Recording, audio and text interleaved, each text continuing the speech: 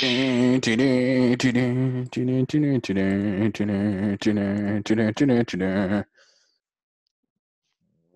was theme that? song. It's our theme song. Ah, All missed the right. memo on that one. Ready? We're gonna Yeah, sing it. We're gonna add lyrics to it. I don't know the. Don't It's look at just me, man. I'll leave that to you. Backlot 605 podcast coming in hot. What the shit? Not using that. Hello, everybody, and welcome to the Backlot 605 podcast. I am your host. I'm Casey Kelderman. Join with me, as always, is Mr. Brian Mensing. Brian, What? what's up? What's up? How's it going? I'm doing fine. I can see you this week. We've been doing it differently. We're going to try out this thing called Zoom. And it seems to be working really well so far. I like it. I like it a lot. I like it a lot. I think it's going to come to be a big advantage to us here in the future. Not only now, but even after everything gets back to normal. Yes, I agree. This is one of the benefits of doing a podcast in 2020. I mean, you couldn't do a podcast, I guess, 20 years ago, but it's one of the benefits of doing it that we have to stay home during this crazy pandemic. It's only getting better here in South Dakota, let me tell you. But we don't we don't want to talk about that. We want to talk about movies instead. And luckily, through the magic of technology, we're able to do that. And this week we're gonna have a little bit of normalcy to the show because we're actually gonna have some news to talk about, which is it's nice. It's refreshing to have some news to talk about. New what? Yeah, I mean, no box office yet. Trolls World Tour is out right now on VOD. I guess that will top the box office. So there's your box office for. Will that even count? Will they even count it? No. I didn't think so. Yeah, we should do an episode on what this means in terms of movies going forward and for the rest of this year, because from what I'm hearing, even if this thing ends, within the next month or so, who knows when things are going to start to open up yet again. Right. And what that will mean for, I mean, especially in movie theaters where you're tightly packed in a small space for 2 hours. Can you do that right after this? I don't know. What's that going to mean for like the Oscars going forward this year? Is Invisible Man a lock? Is Sonic the Hedgehog going to be nominated for Best Picture? These are questions I want to know. Sonic the Hedgehog for Best Actor. For Sonic? Yes. Best Supporting Actor, Jim Carrey. I'm actually excited to watch that movie at home. When I'm not paying $20 for it yet, but James Marsden has a lock for supporting as well. I've heard he's not the best in the movie, but look at his competition. He unfortunately gets the Neil Patrick Harris, Jason Lee role in this Sonic the Hedgehog live action movie, like they did in Smurfs and Alvin and the Chipmunks. Oh. Next week's episode, Alvin and the Chipmunks and all the Squeakquels. No, not a fan? You could actually watch those with your kids, though. I've actually only seen the first two, and I will admit to owning the second one, but that's got Zachary Levi in it. That was my reasoning behind it. You own the Squeakquel.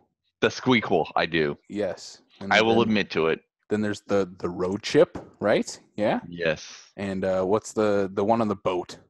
Oh, don't look at me, man. I don't know. It's some chipmunk pun in there. The road chip, the sinking ship. Jason Lee's career is dead because of this ship.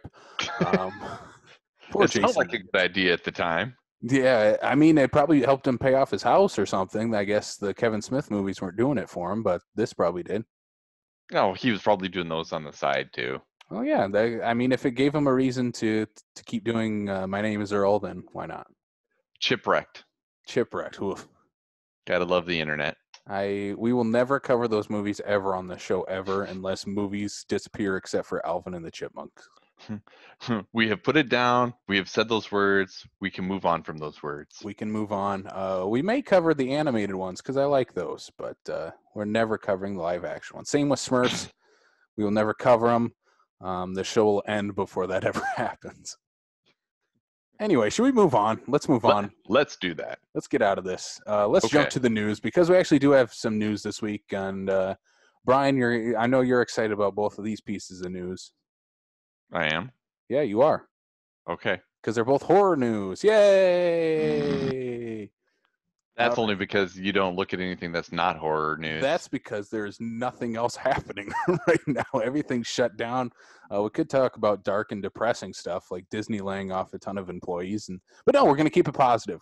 Let's keep it positive here on the Let's Backlot keep it 605 positive. podcast. First piece of news is Gary Dauberman, who has written many of the Conjuring universe films, and his latest entry was Annabelle Comes Home, which he also directed. He is set to direct a Salem's Lot remake based on the Stephen King novel, which originally had a TV miniseries, I believe, back in the late 70s when that came out. So, Brian, have you ever seen Salem's Lot? Bits and 1979. bits and pieces. I've read the book. It's one of the few books I can actually say that I've actually read from beginning to end. It's a really good, solid book. But no, I've never actually watched the original 79 from beginning to end. Yeah, I have this movie. I watched it. I watched it about 4 or 5 years ago. It was pretty good. It was a little long, of course, as most TV movies go. As I say, But yeah, I think it's ripe for a reboot, a reimagining of this source material. It's directed by Toby Hooper back in the day. Still has one of my favorite looking vampires in this film.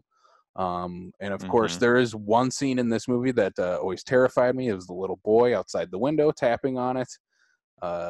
Yeah, it's a creepy movie. It's still, I think, for the most part, for a '70s TV movie, it holds up pretty well. And yeah, I think having Gary Dauberman do this is I don't want to say an inspired choice because he is a horror guy, but it's a choice that just makes sense. It's a guy he's set up in the Conjuring universe, knows how that all works. And it'll be nice to see him take on a more supernatural project like Salem's Lot. so The Conjuring isn't supernatural in the fact that there's, I mean, weird. like ghost, and Uh, but like taking on like a monster, like a vampire this time. yeah. I mean, But I mean, they've hinted at it a couple times in that series, including a werewolf in his Annabelle Comes Home movie. So he's dabbled in the more fantastical supernatural stuff. well, and like you said, I mean, he's kind of already in that realm, so it seems like an educated, safe choice, and that you've got somebody who's kind of already in that world of the horror genre, so they've worked on it before, so they know kind of where they need to be, as opposed to having somebody who's never worked in that, like for instance, like when Kevin Smith started kind of getting into the horror realm and whatnot, that was you would say if he would have been hired for something like this, you would have been scratching your head going, I don't see it. This just seems like an educated, safe choice because he knows what he's doing at that point. Yeah, and I think I like the work that he's done so far in the Conjuring universe. Annabelle Comes Home was a nice surprise for me, and yeah, I'm excited to see what he does and takes on this Stephen King property. I mean, King is going to continue to keep growing here. We're going to see a lot more King adaptations, especially after the success of It 3 years ago and its sequel. Not as a big of a success, but still made its money. And I mean, King is always going to be a big name in the horror world, whether that be literature or Hmm. television or in film. So I think we're just going to keep seeing these movies pop up, and we'll see more King adaptations here in the next few years. Oh, I think it's even going to get to the point that even well after, he's passed away, that it's going to be, hey, it's time for a reboot, for the sake of, okay, well, we've done it before. We need more stuff. Stephen King will always have movies, whether it be now or 20, 30 years down the road, whether it be an original story or a remake, a reboot, whatever the case is. But we will be seeing this for years to come. Yeah, I think there's a lot of King stuff that hasn't been Oh touched yeah. yet, so I think we'll eventually get to that, and in some form, whether that be TV is really kicking off with King stuff, or Hmm. again with the film adaptations. But Hmm. next piece of news that we got here, We got some new Hellraiser reboot news. This coming in after years and years of speculation and announcements of who's directing, who's writing. And this time, I think this one will stick. It just makes a lot of sense to me that this one would actually be the one that's bound to happen. That is director David Bruckner, who last did The Ritual from 2017. That is on Netflix. And he is set to direct the new Hellraiser movie. My concern, my issue with this is that, Hellraiser is one of those ones that, and hopefully they will correct me and prove me wrong, but that one of those movies that it's the franchise is so far gone that I don't see this being a viable resuscitation to that franchise. I think because of how few people have seen the straight to video, straight to DVD, straight to VHS back in the day versions of these movies and the dozens of sequels that it has, I think Hellraiser is primed for a reboot. They've been trying for a very long time. And I think you just got to find the right creative team to attach yourself to this. Yeah, I mean, those sequels, no one talks about them. No one talks about anything after. They don't talk about them because they're not good. No, they're not good. And it was just literally the studios making these movies so they can keep the rights, saying, well, we'll make the movie now because one day we'll make an actual reboot. One day we'll make an actual reboot. Another franchise that does this is the Children of the Corn series. They just keep making those because they want to keep the rights, because eventually they'll be like, well, this is the actual Children of the Corn reboot, even though we've done 15 sequels to that. But I think this one might be the one that sticks. I have a lot of faith in giving David Bruckner this film. I think he's a horror guy first and foremost, and the stuff he's worked on, I've liked everything that he's done so far. He's worked on the VHS, the first film. He did Southbound right after that, and then The Ritual for Netflix. All three, I think, are very underrated movies. And if you look at the VHS and Southbound movies, those are both horror anthologies, and he did my favorite segments out of both of those movies. So I have faith in this guy. And a tweet he put out after this news, basically it helped give me more confidence in this, because he basically said, don't worry, guys, we know what we're doing this time, pretty much. I'm not holding back. So that gives me some faith in him, and giving him this, hopefully they'll give the movie a budget. That's what I'm a little concerned about, is not giving the movie the budget that it needs, or taking the right steps in terms of either practical effects or mixing the practical effects with special effects. And that's just it. I mean, your practical effects team is going to have to be on top notch, and they're going to have to be able to be given the money that they're going to so dearly need to be able to make this not look like absolute garbage. Yeah, and I think you can do that, because the first Hellraiser was a pretty low budget movie, and there's a lot of things you can do with Hellraiser. It's pretty much, there's not a whole lot of settings you got to do with it. I mean, it's a pretty minimal cast as well. Where you have to put your money in is with the special effects, the special gore effects. I mean, and again, people, of course, they remember Pinhead and the Cenobites, but if you go back and watch that original Hellraiser, they are barely in that movie. They don't need to be in that movie very much. They need to be the big, like, oomph push right when the movie needs it. The big Hannibal Lecter, small couple of scenes, the Darth Vader, the villains that you remember, but they're not on the screen very much. Well, here's hoping. I'm hoping. I'm excited to see what he does with it. David Goyer is still attached to this movie, at least for producing credits. We'll see how that pans out. If you don't know who David Goyer is, works on many of the DC, especially the Batman properties over at DC. Lastly, including Batman versus Superman. Woof. Well, he has written some good stuff. But if you look at the stuff he has written, it's usually with someone else. Like he did write the Nolan trilogy. He also had Chris Nolan and his brother working on the Nolan trilogy. Blade 2, you had him write this. he also had Guillermo del Toro directing, so he's worked with. If he works with someone who's good, which I think Bruckner is a very good director, I think it could work out for this movie's benefit. See, that's what I'm thinking. I mean, you look at Goyer, and yeah, he's got some that are misses and whatnot, but you have to look at the big picture because he's hardly ever the sole writer, and I think he brings a lot to it. I just think that he sometimes gets attached to the wrong projects that just don't fit. Like, like you said, he assisted with the Nolan trilogy, so he probably got enveloped into the DCEU just like Nolan did for Man of Steel, you know. So who knows?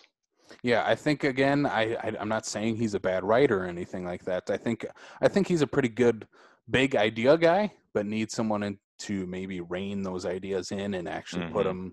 put them forward and put them into what can actually be filmed on screen. Right.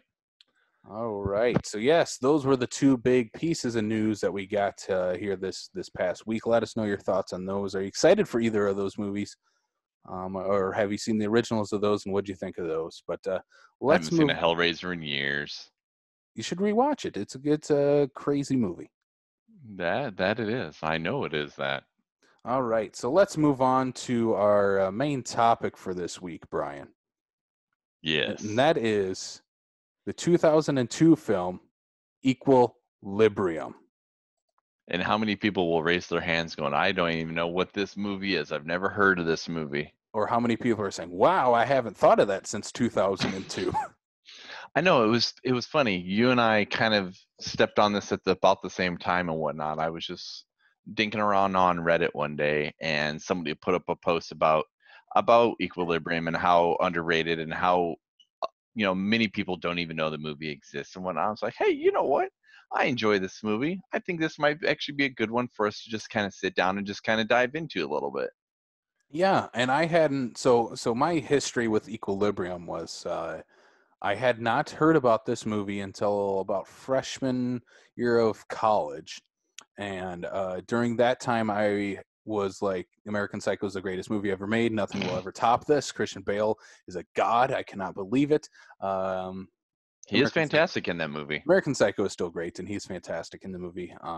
But yeah, then after that, I'm like, well, I should dig into some of his other filmography, and this one popped up. It was on Netflix at that point. It's still on Netflix right now. It's probably It been on is. there since then. But yeah, I had watched this right after I had watched The Matrix for the first time in a college, I believe it was a sociology or psychology class, one of the two. Yeah, so I was like, well, I'm kind of in that mood. I'm in the Christian Bale mood. I had just watched The Matrix. This has very similar vibes to The Matrix, and we'll talk about that A as we little bit. discuss the film. But yeah, that was kind of my history with it. And then after that, I'm like, well, my first reactions to it then, and I want to hear your first Yeah. reactions before we get to what we actually thought this time around. But I thought it was better than The Matrix back in the day. I loved the action. I thought Christian Bale was great. I liked the world that they set up back then, and yeah, I thought that it was. I said it back then. I'm like, well, Equilibrium's better than The Matrix. What are people talking about? And flash forward to today, and we'll talk about it. So, I mean, like me, I didn't even know the movie even existed until it was already on home video. I actually had a friend of mine saying, "Hey, I've got this movie. You should totally borrow it and check this out." I'm like, "What the hell is this? I've never even heard of it." I recognize both people. The two main stars, Christian Bale, Taye Diggs. Everybody. You're talking late '90s, early 2000s. Everybody's talking about how Stella got her groove back. So everybody, Taye Diggs and whatnot. And he's in a couple other good movies that I enjoy, like Go. I'm like, all right, I'll give this movie a shot. And again, you're right. It's post American Psycho. Christian Bale is definitely making the name for himself. I'm like, I absolutely enjoy this. Um, I agree. I agree with you. Like, when I watched this movie for the very first time, the setting that is provided, the gun kata, the idea of the premise behind this, it was something different and something original, something I hadn't really seen kind of portrayed that way. Um, and I thoroughly enjoyed it. It's one of those movies that at some point here, I picked up and I own the movie, and just I never got around to rewatching it until we decided that we are going to talk about this. I'm like, well, now is the time. Yeah, so yes, we're going to do a deep dive into Equilibrium. We will spoil the movie, so if you have not seen it or hadn't seen it in a while, Then maybe, tough luck because it's been yeah, 18 years. tough luck. It's been out for a while. It's on Netflix right now, so if you want to go check that out, come back to this, that's fine. But yeah, let's start with the Christian Bale of it all because Okay. he is the lead of this movie. He is. Equilibrium 2002, directed by Kurt Wimmer. And we'll Mm-hmm. talk about the rest of his filmography as we continue through this.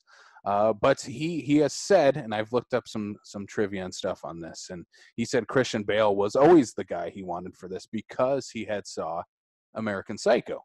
Mm-hmm. Which, watching this movie, there are very similar qualities in terms of what Yes. Bale has to do in this movie that are very much in the same vein as this Patrick Bateman character from American Psycho. Yeah, you could definitely see like the emotion aspect of American Psycho in this. Yeah, so this is written and directed by Kurt Wimmer.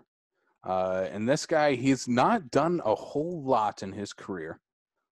This is probably his most notable movie besides his I would say some spiritual follow-up, I guess.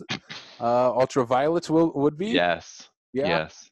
Which Ultraviolet was one of those ones that I went into Ultraviolet knowing by this time Equilibrium existed and whatnot, and Ultraviolet's not what I expected it to be. I've never seen it, nor do I have any desire to. But some of the other films he has worked on. He has written The Thomas Crown Affair from 1999. Which I like that. I like that movie. He is also his most recent stuff. His last three movies were Salt with Angelina Jolie, the 2012 remake of Total Recall, which I watched it once. I'll just go back and watch the Arnie movie, and then he was the writer and producer of the 2015 remake of Point Break. Ugh. I can't say much to Point Break because I have not seen the. Wait, did I? No, I have not seen the remake. I had to think about that for a second. I thought you were about to say you hadn't seen the original. Oh shoot! I've totally seen the original. Come on, man. That's Keanu and Swayze. No, I mean some of the stuff that you brought up and whatnot. There's films in there I do certainly enjoy. It's just that sometimes they're just not quite what you want them to be, I guess. Yeah, I think again we talked about it with David Goyer. He's a big guy. He's a big idea guy. This guy, He this is. David Wimmer. Maybe not in the execution part, but I think he Mm-hmm. has some big ideas. I'll give the guy that he's always swinging for the fences with what he's doing. So Oh yeah, he definitely swings for the fences. we'll give him that. So should we jump into Equilibrium? Yes, let's get back to Christian Bale. All right. So Bale stars as Yes. John Preston.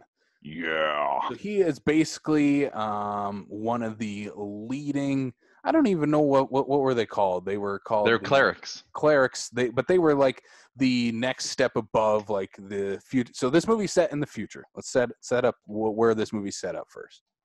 Set up in, I believe, 2079 was the future. Yeah, it was like an alternate future when they make reference to World War II and the idea of war and what had happened and where they decided that society needed to go. This is post World War III, Brian. World War III has happened. Right. And basically, they have figured out. Basically, I think it would assume America lost this one, and whatever foreign government won, and basically created this totalitarian government where you have to take this serum and you feel nothing, you feel no emotions because they believed, and maybe rightfully so, I guess, that emotions create war and famine and chaos and everything bad in the world, which, I mean, you're not wrong. That is one of those underlying parts to the story that there is some legitimacy to it. Like I get where the through line is, but at the same time it's not feasible. Yeah, you can see why the government, and much like maybe the Purge movie can kind of give an idea. You can maybe see why a purge would happen for movie logic. Same with Equilibrium here. You could see why in movie logic this is where the world has come to. It's a more believable future than Demolition Man. But yeah, so Christian Bale, John Preston, he's a cleric. Basically, he's the next step above local law enforcement. He's sent in to stop people who have stopped taking their, what was that called? Prosium is what the drug Something is like called. that. Yeah, and Yeah, he's like the highest ranking official in this, elite basically law he's enforcement. the biggest badass in this universe. That's pretty Yeah, much what it is. That's all it and is. and you know what? That's okay. It's Yeah. Christian Bale. He's allowed to be the badass. Very much like the Matrix. He is the one. He's the chosen one in this scenario. And even so much so, I'm not saying Kurt Wimmer, ripped off the Matrix or anything like that, but even down to the way Christian Bale looks in this movie, he looks like Keanu in the Matrix. Well, you mean like the long dark trench coat and the The simplicity? the gunfighting, the flips, the slow motion, even the hairstyle. Well, the gunfighting and stuff like that. That's something the gun, sometimes gun kata, gun fu, Gun fu. whatnot.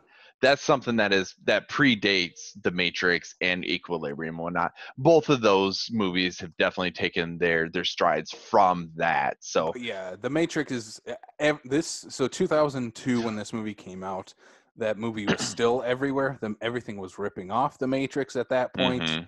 hmm Yeah, and I don't want to say this guy was ripping it off, but maybe he saw that and was like, I have this idea I was working with. Maybe we combine it with the action of The Matrix, because I definitely think there is a lot of parallels between the two and a lot of Oh, crossover. there's definitely parallels because you figure by '02 we're already getting into like the Matrix Reloaded, Matrix Revolution time frame. So, Hmm. it's still right there in that same timeline. Okay, so the first thing we're really set up with is, yes, this is post World War III. We get that opening narration, and basically we're kind of thrown right into the action here with Christian Bale taking on this group of resistance people that Viva live. la resistance! They live in the underground, and they are trying to basically take over the main leader of this world, the father, as he's called in the movie. Trying to overthrow him. Yeah, and they're trying to. Yeah, they don't want to live in a emotionless world, which I understand as well. And so they're basically trying to take it over. And Bale's little job, is to stop these people that are literally they're breaking the law by not taking this serum that makes them feel no emotion, And hoarding and collecting things that cause emotion. including the Mona Lisa. It's authentic. Let's burn it. So I wrote down some notes as I was watching this. So Okay. there's the opening gunfight with Christian Bale. He's a badass, of course. hmm You learn of the serum that creates no emotion. And yes, I think a lot of the action in this movie is a lot of trailer fodder, where they're like, this would look badass in a trailer. That's how I feel a lot of the action is, because it's not well shot. It's not, because the thing I'm going to compare it to now, and I think we're maybe a little spoiled with our action movies now, Is is the especially Matrix? even the Matrix has better action scenes than this. But like John Wick, if you look, hmm like, everything's in frame in John Wick. The editing is built around the fighting, not the fighting built around the editing, where you have to cut every zero point 0.2 seconds to make it look like Christian Bale's a badass, which I don't like. I'm like, just show it. Christian Bale would learn. He would. There's one fight we'll talk about later that I like in this movie. But what did you think of this opening fight here, where they eventually find and torch the the Mona Lisa? I mean, it's fine. I mean, you reference in terms of like the gunfighting and stuff like that. And you know, I always think of the first one where it's in complete darkness. You know, that Hmm. it seems like it's cut simplicity, in a very simplistic way, but I think that's also for the sake of showing that they've somehow managed to learn and adapt to know how to be able to basically dodge bullets without having to worry about bullet time, and to be the Matrix, to that it's a more of a knowing your enemy more than it is manipulating space and time. So I think that's where they kind of like maybe separate the two. I mean, I don't know. I find more excitement in the way that those things are shot because they are, you know, everything is where he's literally just in one single spot. They're all trying to shoot at him, which there's the whole logic behind that, how it like don't shoot each other. Yeah, and how Um, I don't know how they miss. They're not very far away from Christian Bale when they're shooting at him. yeah, but he keeps hitting them, and they're all over the place. No, I don't know. The part I don't like about this version of Gun Fu is the Bale shooting. He's shooting two arms out, and then he'll cross them. I'm like, you're wasting so much time doing that by shooting in the same spot. Just keep your arms out. And it just didn't make a whole lot of sense to me to cross your arms. But again, I think it looks cool. It looks really cool, and he's trying to confuse the enemy. Where's the gun going? That's what it is, and that's probably why 18-year-old Casey loved this movie, is because it looked effing cool. Like, it was the coolest thing ever. It was awesome. And it's kind of I don't want to say this is kind of a dude bro-y Matrix, but it's kind of a dude bro-y Matrix. Maybe a little bit. Like, look at that, he crossed his guns. Yeah. But let's go into, so we get into the actual story. They burn the Mona Lisa. Basically, it says anything with like anything artsy related or television music, anything like that is gone. It's extinct from this world. Anyone who violates burn all the books. Anyone who violates that will be shot dead. Right. By John Preston. So then we learn about his wife, who was it's a sense offender. Yes, sense offender.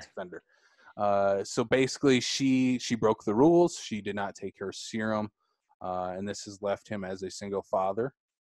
Father of two. Yep, a son and a daughter. His son is very much going into the same line of duty as his dad is, and acts very much like Bale does. And he notices that his partner at this time, played by Sean Bean, always love Sean Bean. Sean Bean's amazing. He's the best. He should have been in this movie more, and we'll talk about why he's not, because he dies again. And the best part of though is that even if he is literally in like the first maybe 15 minutes of this film, about 15 minutes. He puts on a very fantastic performance. Very cool, straight, just delivers it magnificently. Yeah, I think he's really good in this movie. Again, this is post Bond for him, post GoldenEye. Yes. Probably typecast as the villain at this point. We are getting this was I guess post Return of the King, or not Return of the King, Fellowship of the Ring. So I guess he was kind of breaking away from being the bad guy that dies, but he's still very much Sean Bean. I die in every movie I'm in. What? No. Yeah, so basically, Bale's character, John Preston, finds out that his partner, played by Sean Bean, has taken a book at this point, which breaks the law, and Preston shoots him dead right there I believe they were in a church?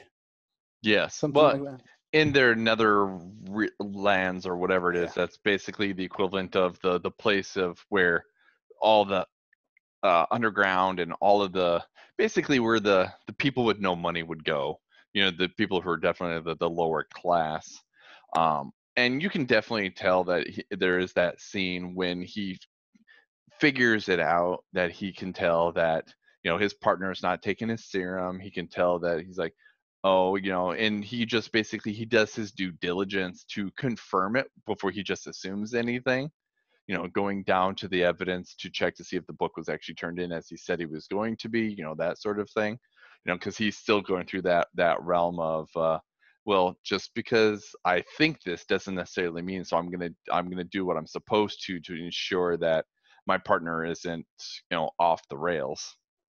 Yeah, and then right after this, pretty much, it was within the next scene or two, Bale, for the first time, we are to assume he doesn't take his Prosium serum at this point.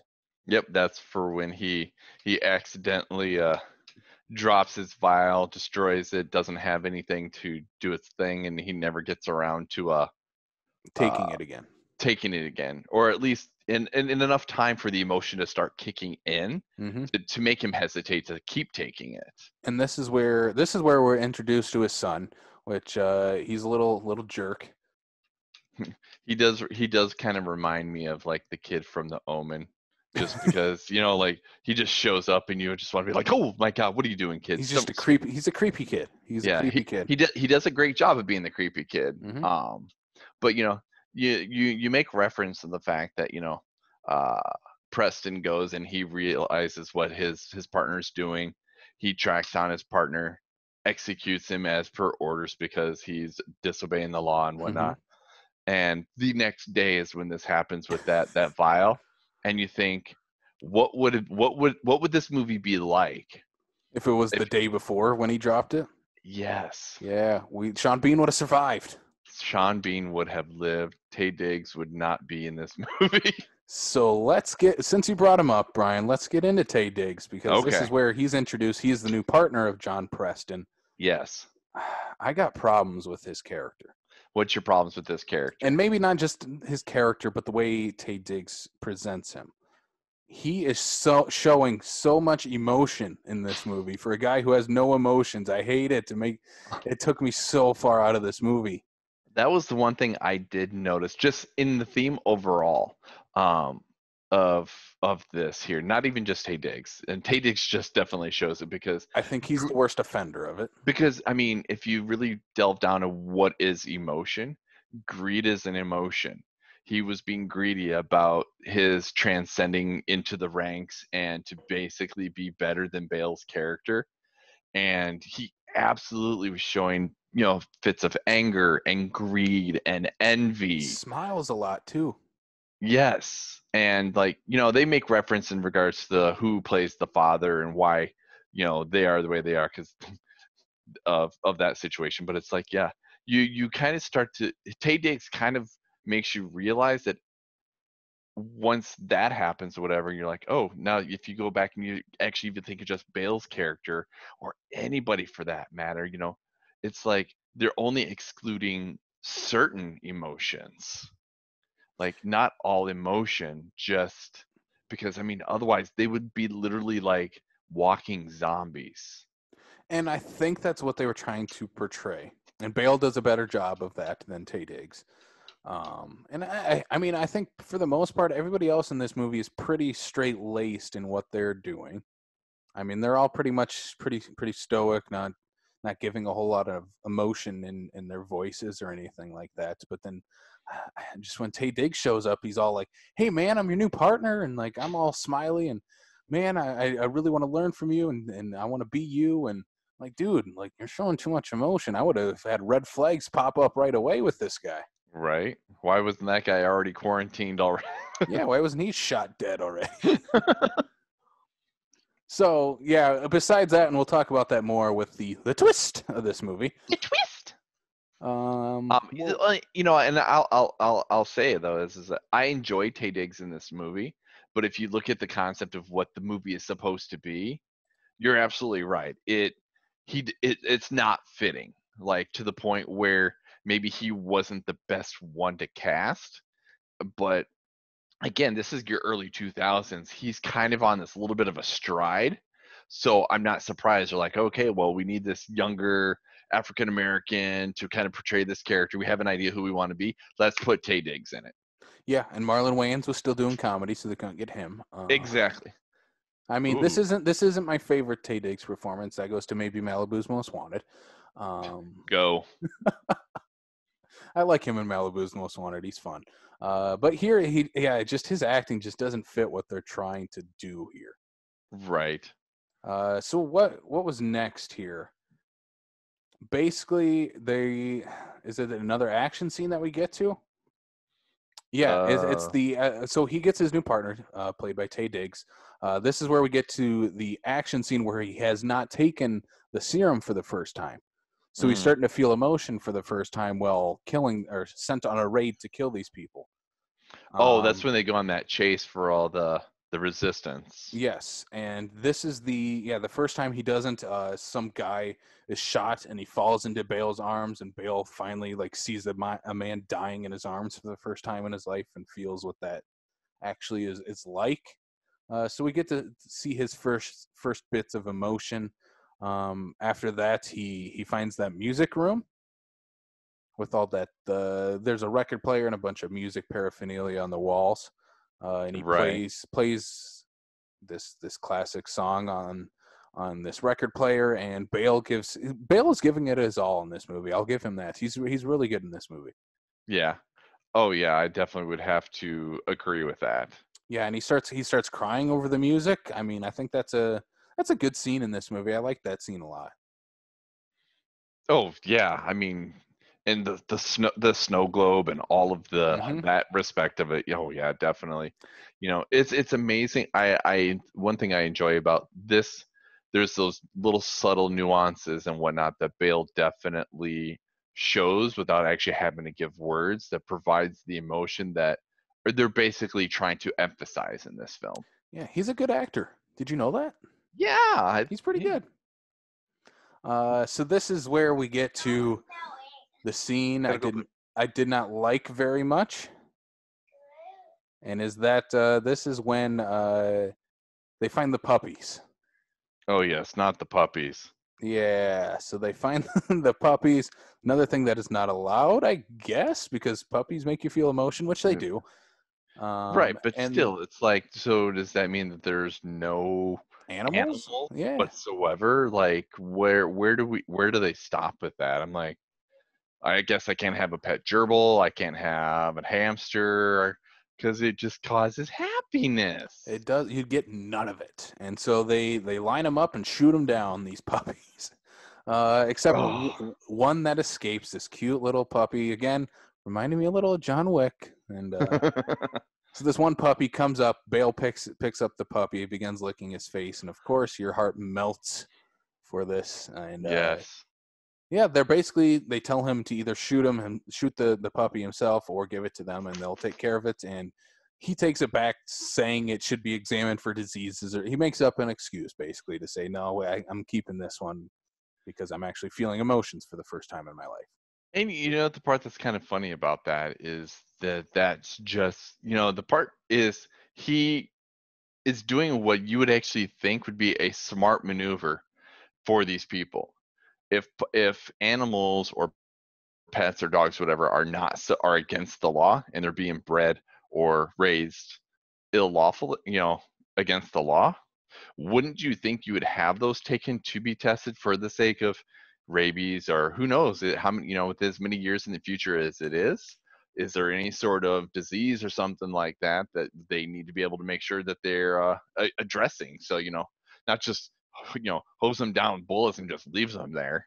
Yeah, I'm like, you could have, could train the dogs to help you out and kill all the the resistance people. I mean, dogs are Right. useful. I mean, it's not anything uncommon in the police force to use dogs. I mean, Exactly. how are you supposed to go on drug raids without like just dropping logic right there? Just had to kill a puppy to put some emotional oomph in this scene. Yeah. Yeah. Well, how else are you gonna? You can't get it out of a cat. You Yeah, got to use a puppy. we didn't get it out of Sean Bean, so you got to use a puppy. If the bean didn't work, the puppy will. Exactly.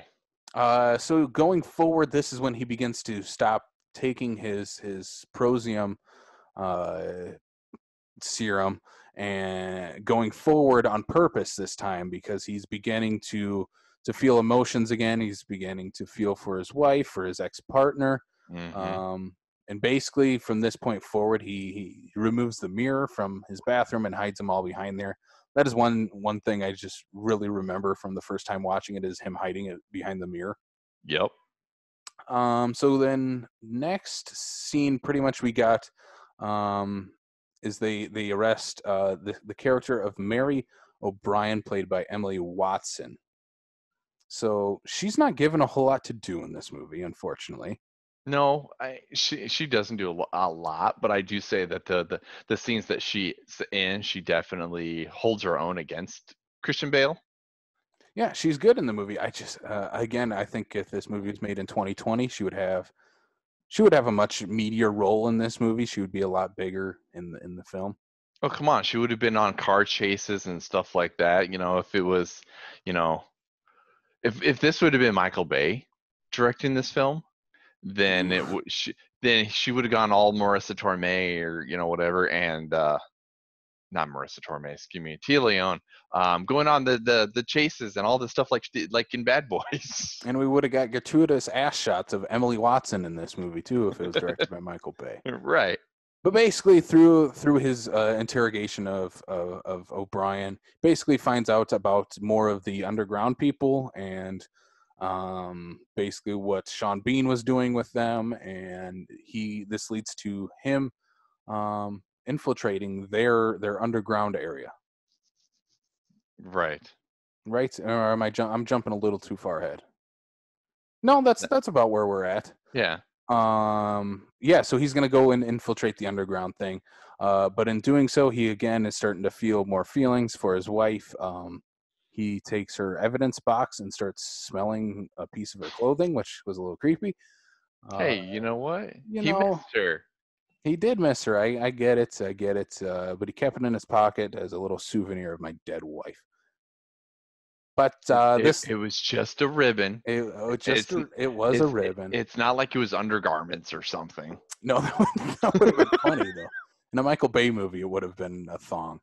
Right. So this is before we get to him going underground. This is where we get the scene of the puppy in the trunk of the car. Yes. So, yes. Right now, he is about to dig further into some of the underground stuff, and before that, some of the feds surround his car as he has the puppy in the back, and you think he's going to get away with it first off, because they finally realize who he is, and they're like, whoa, wow, it's the biggest badass in the world. We got to back off, man. We got a badass over here. And then we get a part that made me laugh out loud because I thought it was ridiculous but awesome at the same time. It is when the two police officers have their shotguns pointed at him, and he just literally slaps the gun so they spin around and catches them midair and then shoots them away. Oh my, I love the action in this movie. You have to admit that was a beautiful shot. Even I agree. Like I'm rewatching it, I was like, ooh, oh yeah, point blank range, right to the face. Yes. I literally laughed out loud at it. It is over the top, but it's a ton of fun. Mm-hmm. I do. The action is not realistic in the slightest, but I think it's fun. It's a fun new way to shoot action, especially. Right. I think a lot of the crap I give to the action is from the first action scene in this movie because it's so damn poorly lit. It's all in the dark. Yeah. But here it gets a little better. Bale's he's doing a flip here, which is cool.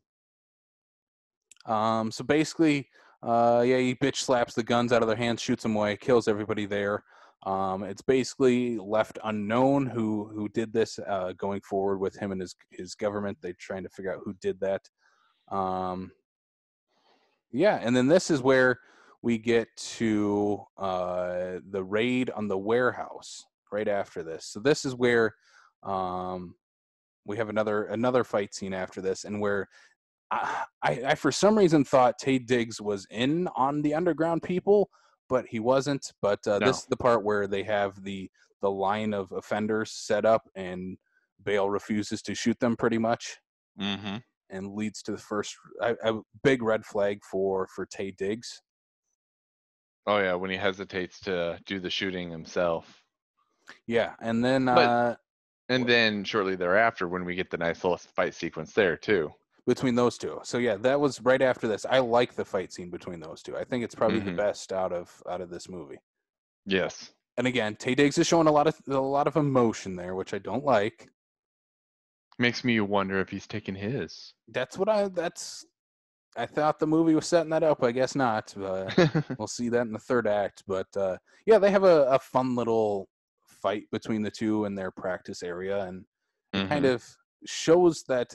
So at that point, you're kind of wondering if is Taye Diggs' character, like, is he in on this too? Because he's pretty well sure that it's Bale being the one that killed the feds and isn't taking his serum. So he's pretty sure of Bale, but we're kind of unsure of Taye Diggs at this point. Right, right. The one thing I will say about this whole like warehouse part of the film and whatnot is the fact that you have the fight sequence with Bale where he literally takes everybody out with a pair of pistols and not even shooting them, but with the butts of the gun. Because badass. Yeah, he's got some sort of little switch, whatever. It gets little, basically like spikes at the end, and you watch him like whipping it around. All of a sudden, just basically implodes their face mask and just punctures their face with the butt of the gun. Like, hey, well, they had to do something a little bit new, a little bit different. They can't just keep shooting them the same way. Mm-hmm. And that's one thing as we continue with this movie that I noticed is that there is not a whole lot of gratuitous violence in this movie. No. Where a lot of the stuff is either bloodless or takes place off screen, but this movie is R-rated. And I was looking up some trivia on the action here. Mm-hmm. And one of the things was, yes, the violence starts with very little bloodshed, and then towards the end, we actually do get bloodshed at the end. It's not very much, but there is. And they wanted to do that to make you feel emotion just like the character is. And I'm like, yeah, that didn't really work, but I see what you I see the line. Yeah. It didn't work, but I see the line. Like, again, I'm like, just make it a gratuitous bloody action movie then. Just do it. Yeah. Can't make the law look like they're completely in control. He's literally blowing people's faces off. Just show it. So next up, we get to where he finally does infiltrate the underground. And we get introduced to a character I forgot was in this movie, William Fichtner. Oh, I freaking love him. He's great. He's great in everything. Yeah, he shows up. He's basically the leader, the leader of the underground. The leader of the underground of emotion. So he's basically leading this resistance. He's the oh my God, what's his name from Demolition Man? Dennis Leary. He's the Dennis Leary. I was like, he's not in Demolition Man.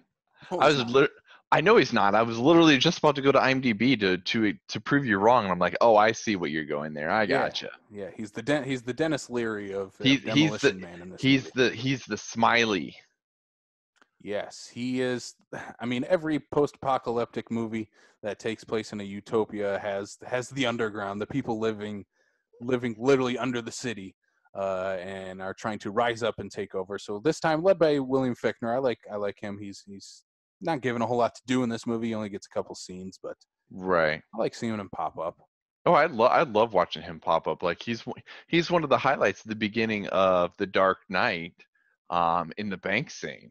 Yeah, like I appreciate where the fact that he is one of those ones where he's not the cash grab, he's not the guy that people are going to go to the movies to go see, but he's always solid in what he does, and even if he shares us one scene, two scenes with somebody and whatnot, he always kills it. All right, so then we go forward, and this is where the higher ups begin to realize that there is a traitor in the ranks of the clerics. They don't know who it is at this point, and they basically want someone to go undercover and infiltrate the underground and figure out who the traitor is.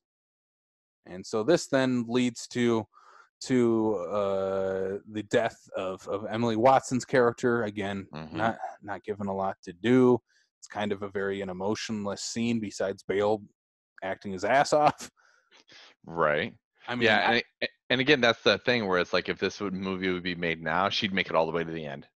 She'd be one of the survivors. Or this would have actually had some emotion behind it. I mean, I think Bale is doing pretty good here. He's giving it his all, but I don't know about you. I didn't feel anything. I didn't know her. Right. So I wish he did. He sort of. I mean, he had a couple conversations with her. It reminded mostly. I think she reminded him of his wife. Yes. Which it's what it is. There's not a whole lot to it. They only share a couple scenes together. They look kind of alike. Yeah. So basically, he tries to stop it. She gets executed, and then going forward, that's kind of the straw that breaks the camel's back for him. This is where he's going. I'm taking down the system, man. He is going to take down the system, one bloody bullet at a time. Sort of bloody. So, and then after this happens, this is when Taye Diggs catches him and tries to reveal him as the traitor. Again, Taye Diggs showing a lot of emotion when this happens. Oh, you see just the amount of envy in that particular scene. Yeah, so basically what happens in this scene, this is the first twist that we get to sort of in the movie. So basically Taye Diggs brings him before the council of leaders or whatever the leader is. Boring, bland, white bad guy. And he presents Bale as the traitor. He's the infiltrator of the underground, and I found him, and Bale gives a convincing thing. Well, no, this is what I was doing, and you're actually the traitor, and plays everything off that Taye Diggs is, and then he overreacts, which I'm like, dude, you just proved that Bale is right at this point. You are probably the infiltrator because you are yelling and screaming like a little child. Well, agreed. And yeah, and if he's supposed to be that one who's supposed to be taking his meds, then he should be calm, cool, and collected, and trying to just basically state his case. Yeah, and Bale is calm, cool, and collected during this. And Taye Diggs is freaking out. I'm like, there's just a little lapse in logic I didn't like in this movie. Yeah. Then next we get to, this is where his son figures out that he is not taking his serum anymore, which is I think it's a good scene. It's also revealed that the son and the daughter have not been taking their serums and have kind of been playing it off coy since their mother passed away. Right, which at this point's been 4 years, and these kids are just super young. So they're talk about good actors and very smart. So I think we could have used a little more with Bale and his kids. Oh yeah, we kind of only get the two scenes. Well, you barely even get that for the daughter. Like she's literally on screen for she's maybe 60 seconds total. She's at the table when we're first introduced to the family. Right. I don't think she says a line of dialogue. So no, and you see her at the very end, and that's about it. So yeah, this is basically sets up that Bale is finally realizing that, hey, this isn't the way to live life. My kids know it. If the kids know it, why don't I know it? So this is when he sets up a meeting with the father, the leader of the evil Nazi organization, the leader of the free world of Libra. That's what it's called. So basically, a couple things line up here.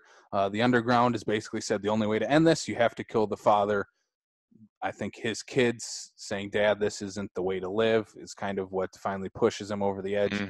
And Bale comes in like an angel from heaven, all in white, looking like a badass. With a machete. He's with a katana. Katana blade, excuse me. Yeah. We were talking about machete earlier. Again, it's a kind of a cheesy, futuristic look. I dig it. It's fun. Yeah, and going back to the director and whatnot, you definitely see this look merge into Ultraviolet. Like it's like he's filming these scenes going, I have an idea. I'm gonna keep using this. It's gonna be badass. Yep, exactly. That's how I feel like he talks. Kurt Wimmer. Guys, it's going to be badass. We're going to have Christian Bale. Anyway, we have Mila Jovovich. Yeah, I mean, he got the action stars. Bale was on the up and up, and Mila Jovovich was just, starting with whatever franchise she does? I don't even know. Resident Evil. Resident Evil. She would at least been at least one movie in, possibly two. Yeah. So here we are, third act, final confrontation between Bale and the father. This is where we get our second twist. They've known all along that Bale is the infiltrator. Yes. Sure they did. All of a sudden, here's Taye Diggs, not in jail. Yeah, not in jail, smiling. I got you. Oh, wait, I'm showing more emotion. Yeah.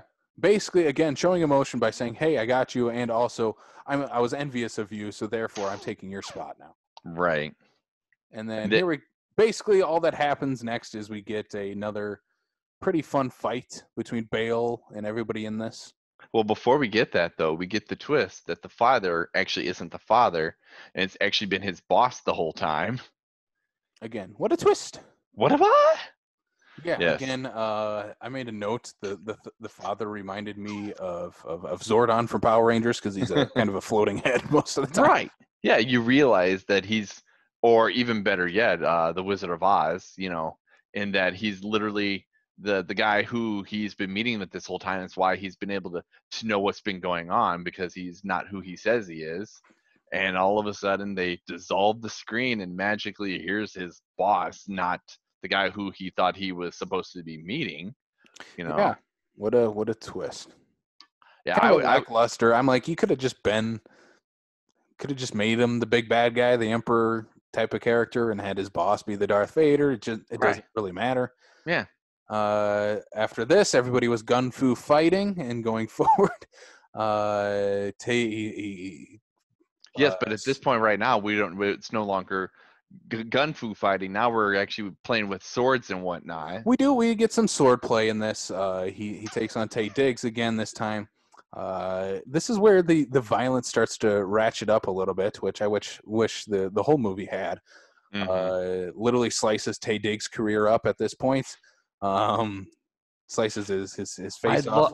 I legit love that part, because you just watch him. You just see him fall to his knees. Mm-hmm. Just the panicked look on his face of the boss, and then just all of a sudden Taye Diggs just turns his head and just face falls off. Yeah, it's fun. I wish there was more of it. I feel like this action scene at the end is very short. Yes. I should have kept time on it, because it's not very long. It's not. I don't know about you, and we'll get to it when we get to the end of this movie. I didn't feel gratified with this final fight. Yeah, I can see that. Like there should have been more maybe fighting with him and Taye Diggs and whatnot. They seem to have a very good chemistry in terms of the fight sequence. I would have liked if the twist here at the end, where they know that Bale is the infiltrator. I wish that would have happened at the end of the second act. That kind of makes sense story-wise to me, that would be the end of the second act, where like, you're the infiltrator, and they beat the snot out of him and leave him for dead, or he escapes to the underground, one or the other. And then here he rises out all white and has to fight his way raid style from the bottom floor up to the father. So yeah, this is basically, then again we get the gun fu fighting between him and his boss, right? Which is a lot of, I wrote down, this guy likes John Woo movies. Because it's a lot of that. It again doesn't last very long. Of course, Bale wins. Of course. And the movie, so basically what happens at the end is he stops the father, and it's broadcast everywhere, and shown that the father is no longer living, I guess, and then basically saying that this is the revolution, and end of the movie. And then all of a sudden there's just the uprising, and all the police are being shot and killed. Yeah, it happens. So yeah, that's the end of the movie. I feel maybe my tone of voice is very lackluster, because there's not a whole lot to the end of the movie, really. You feel disappointed now? Yeah. So should we get into our thoughts on this movie then? Sure. I'll start, because I think you'll be more positive than me. I'm just a positive person. Yeah, I want to end on a positive note, because okay.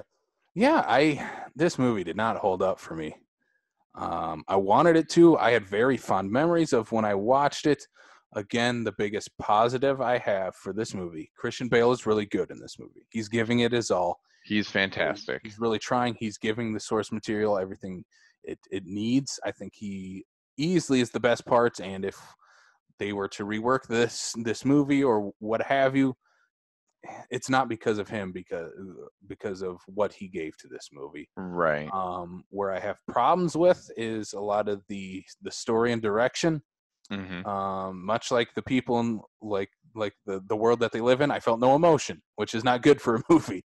The whole point of a movie, and this movie kind of makes a point of it, especially with burning of like the art stuff and music and the Mona Lisa. Like, that art gives you emotion. Movies are art, and this movie gave me no emotion. So therefore, you're kind of shooting yourself in the foot by saying how bad it is to have no emotion while looking at art, while giving a movie that has no emotion while I'm looking at art. But yeah, again, Right. we talked about it. Taye Diggs is I think he's miscast in this movie, or not given the right direction for his character. I think there's a lot of promise for this story going forward, and we can talk about that. I want to talk about what we could do. You and I, we're going to remake this, Brian. Let's do it. F it. But I think there's a lot they can work with the Equilibrium storyline. But what was your thoughts on this time watching it? Well, I definitely left watching this film, and maybe in a different position than I did the first time. You're absolutely correct. It's amazing how many years can really change a perspective on a film. I agree. I think Christian Bale crushes it. Um, I think if the definition of what the serum and what they're supposed to feel and not feel is supposed to do, I think would give for better. It's in that writing aspect of it, like what you said, that would maybe give Taye Diggs a little bit better of a feel for his character. Because if it's only supposed to be for the sake of certain emotions or things that would cause war and famine and stuff like that, then it would make a little bit more sense, because you definitely see emotion out of Taye Diggs. Like I said, the greed, the A envy, lot. a lot of basically the seven deadly sins type of thing, like those core emotions. And the fact that no one brings it up in the movie takes you out of it as an audience member. Where you're like, Right. your whole premise is no one showing emotion, and this guy's showing a ton of it. Right, exactly. So I think that's I don't want to. I want to say for what Taye Diggs put into the movie, based on what he was written and given, and like you said, maybe not necessarily the right direction to say, hey, you're doing great, but we need to tone it down a little bit to show that he doesn't have that. But if you're not given that right direction, and the director's like, yep, that's exactly what I was looking for. Well, it defeats the premise of the film. Yeah. As long as my action looks badass. Badass. Yeah. So I mean, So, yeah, overall, I still enjoy the movie. It's a good popcorn movie for the sake of, just for the sake of fun, for the sake of the fights, where it's nothing that's gonna scream any sort of awards or anything like that. But it's a good, fun, different type of film. You don't get to see stuff like this much anymore, so it's just kind of fun just to be able to sit back and rewatch it, kind of thing. But yeah, I mean, it doesn't quite hit everything like I remember it, but I still enjoy it.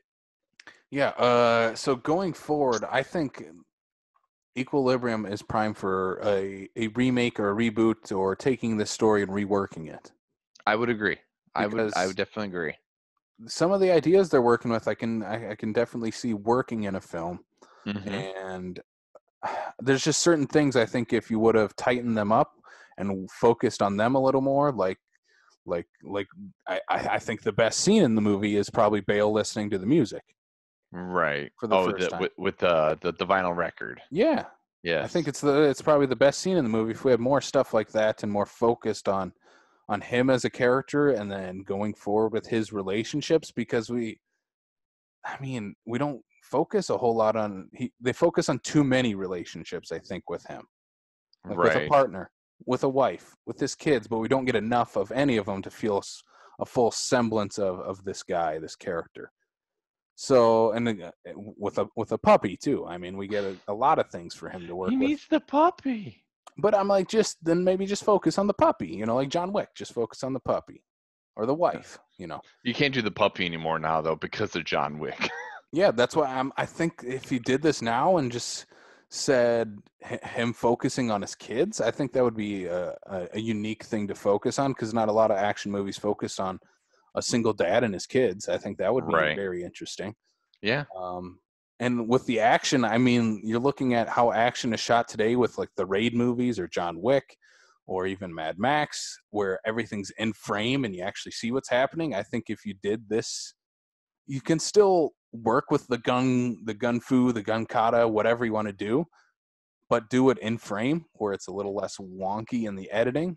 Could be. Yeah. So I think there's a lot you can work with. It'd be I would be all for trying to give Equilibrium another shot. I think it would be a good one, and I think it's stayed enough time out of the spotlight that I think is definitely doable. I don't think it was ever in the spotlight. We're talking about it. We're talking about it. But I was looking at this. So basically, this was only released in only 300 theaters in the U.S. because it made a ton of money overseas, and Miramax did not want to give this movie any more marketing here in the U.S. because like, well, we made our money, we're out. Get out of here. So I think again we're talking about it, but it's not a very talked about movie. It's very much an underground cult movie. Yeah. I think the only reason it's still sticking around today is that Christian Bale is the lead in the movie. I could get behind that. Because some of the other casting that Bale was always the guy that they wanted, but if they couldn't get Bale, Dominic Purcell, who is in this movie, was set to play the main character. So if you had Dominic Purcell and Taye Diggs on this poster of Equilibrium, we would not be talking about it today. No, we wouldn't know about this movie. But it is kind of funny seeing Dominic Purcell in this movie at the very beginning, though, and to think that he could have been the lead. Yeah. Yeah, Equilibrium, 2002. I think I would be all right with a sequel too. Yeah. If you could get Bale to sign on for a sequel, maybe let Kurt Wimmer do a round of the screenplay and produce the movie, I would be all right with, but give it to another director and give him a writing partner. Right. Give him Goyer. Yeah, no. Two minds, very similar styles in the way they create ideas, but they need someone to rein them in. Right. So not Tarantino either. I mean, that would be fun. Yeah, but he sometimes needs somebody to help rein him in too. Oh yeah, that's true. That is very true. This is very true. All right. So should we wrap up our final thoughts on Equilibrium then? We definitely should. Once again, it's on Netflix right now if you want to check it out. If you're into, I don't even know how to describe it, that early 2000s style action movies, dystopian movies. It definitely is that. Yes. So let's round off our discussion here with some of the other things we got going on with Backlot 605. Yes. We should talk about. We're going to give some other new technologies a test. We're going to give it a go here. April 19th, we are going to be doing a Netflix watch party. So we're going to join the kids, join them on the Netflixes. And join them on the Netflixes. On the Netflixes, and we're going to watch the cult classic, Killer Clowns from Outer Space. So grab your cotton candy, grab your popcorn, grab your crazy balloon animals, and let's watch Killer Clowns from Outer Space together. That'll be fun. That'll be fun. April 19th, Netflix watch party. For more information, go to our Facebook page. We have posted an event link to that, and you can find out how to use Netflix watch party. And going forward, we'll make a Facebook post that evening as well as to how to join said party. Yes. April 30th, we're gonna give Zoom. We're gonna test the limits of Zoom. This right here. We're gonna test it out. We're gonna try our South Dakota Film Community Group. I mean, we've missed a month, and we're all itching to get together and talk some movies together because we're all hunkered down, but we're still itching to meet up and talk about movies. So we're gonna do it through technology this time. Using Zoom. So using Zoom, April 30th. That is a Thursday evening. I believe we're going to start at 7 p.m. this time, so we can all get to bed on time. But yeah, that being said, April 30th, 7 o'clock on Zoom. Again, there is an event link on our Facebook page to this to figure out how to join. Again, I will post a link to the Zoom meeting as soon as we are up and running that evening. So look for that all on our Facebook event page. Yes. All right. You can find Backlot 605 and all of our podcasts on Apple, Spotify, Stitcher, Google Play, and YouTube. You can follow us on Facebook, Twitter, and Instagram. Simply Backlot 605. And you can follow us on backlot605.com for latest movie news, reviews, articles, and discussions. Yes, you can. Brian, I'm going to throw it off to you. Plug where the people can find you. And like we did last week, give us a recommendation for a movie that you have either watched recently or that you know is streaming somewhere. Well, you can definitely follow me on Instagram under LP Freak. On Letterboxd as well, you can find me there. I would actually say, and I actually just realized that I've been telling people LP Freak for Letterboxd, and it's LP Freak forever. But hey, yes, you still would have found It'll me. still pop up. You'd still find me. I've actually started working on getting through my Bond films, and I did just recently watched Goldfinger, so I would definitely recommend watching the Bond films just in general. You can forget about the first two. Um, I'm sorry. We talked about it last week. We did, but yes, those are. Look, I own the Bond films and whatnot, but you can actually find them on Amazon Prime under not only in HD but in 4K. So I thought, hey, I've only got them on Blu-ray, and if I can watch them in 4K, and if I can get anything to look even prettier, man, that's what I'm doing. And so far, gotten through Goldfinger, and Thunderball, and they look beautiful for considering the fact that these movies are, how many years old? So Yeah, Bond on Bond, Amazon Prime. Bond. And For me, we'll forget about the Mortal Kombat that I was watching. which are the first one is on Netflix, right? First one's on Netflix, yes. First one's fun. First one's fun. Second one's horrible. Yeah. You can follow me online on Instagram, Casey_the horror guy. I'm reviewing every single horror movie that I watch. So check out any of my recent horror watches there. But my pick and recommendation for the week is not a horror movie, but is because of a horror movie that I'm watching this. So right now, Shudder is streaming the Cursed Films documentary series. Oh, yes. And one of the episodes, I believe it was the Omen episode, mentioned City Slickers. And they were showing scenes from that, and I'm like, God, I haven't seen City Slickers forever. So it is available right now on Vudu for free with ads, which there isn't a whole lot of ads. You can sit through them. But yeah, City Slickers right now on Vudu. I miss comedies like that. Those are just fun, wholesome comedies that really have a lot of emotion to them too. There's a lot. Unlike I think a lot of comedies fall into this where they're just kind of slapped together. Who can we get in this movie really quickly? Right. But this is actually a cinematic movie. They're herding cattle. They're trying to get cows out of the frickin' river. Like They got dealing with Jack stampedes. Palance. They have frickin' Jack Palance, who's great in the movie.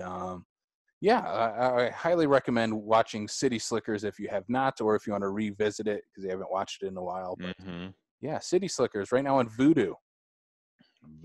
First big screen appearance of Jake Gyllenhaal as well.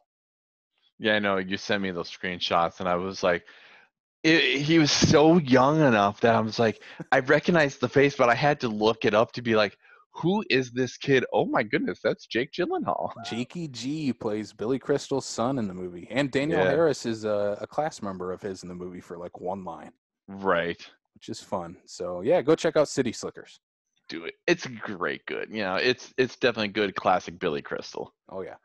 All right. So thank you all for listening to the show. Please give us a what? And watching. We're trying to do the Zoom video thing. Hopefully it's working for us here. If not, then you're going to be staring at a single image of Tay Diggs smiling or something.